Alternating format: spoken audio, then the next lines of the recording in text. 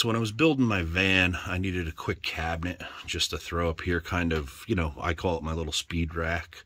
You know, all the popular stuff that I'm using every day, but that, of course, that's expanded to more popular keys. But when you're driving, this cabinet will literally drive you crazy. You know, no matter how many keys you stick in it, that hard plastic, especially when they start to get empty, they rattle. But I'm going to show you what I'm going to do with another cabinet. We're going to try something a little bit different here. So what I picked up was these DEWALT flip rings. It is made in the USA with global materials, of course. But if we open this up, these actually lock closed, and they come with some cheap stickers. I'm going to use a different style along the front here. They're a heck of a lot quieter. They lock nice and easy. It locks all the drawers at one time. And if you flip that, it unlocks it. Pretty decent size. Is what it is. You can latch these together, so you can stack them this way together.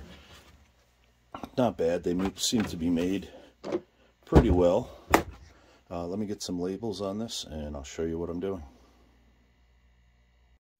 So just to give you an idea of what this holds, there's 22 Ford H92 keys in there.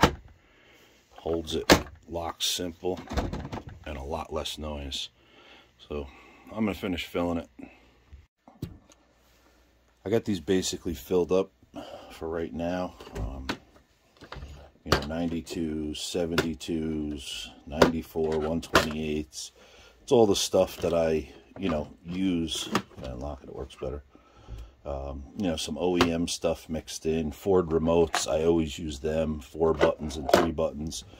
I mean, I pretty much give them away just to keep the reputation going with, you know, I've always sold them for like $25. You know, I buy them for $3, $2.99, whatever they are. And I sell them for $25. People run out, they meet me when I'm on a job. I cycle a key, I program it in, I'm on the way, $25. You sell 10 of them a week, you're doing all right.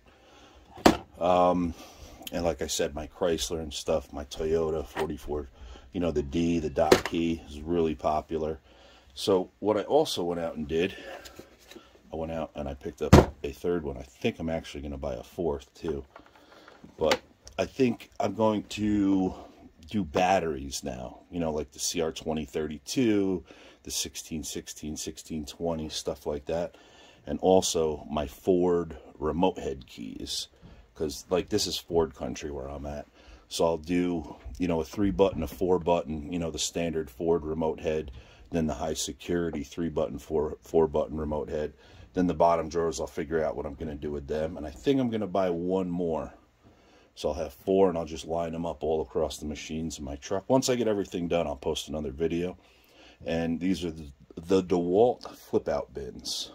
They are what they are. They seem pretty decent, well made.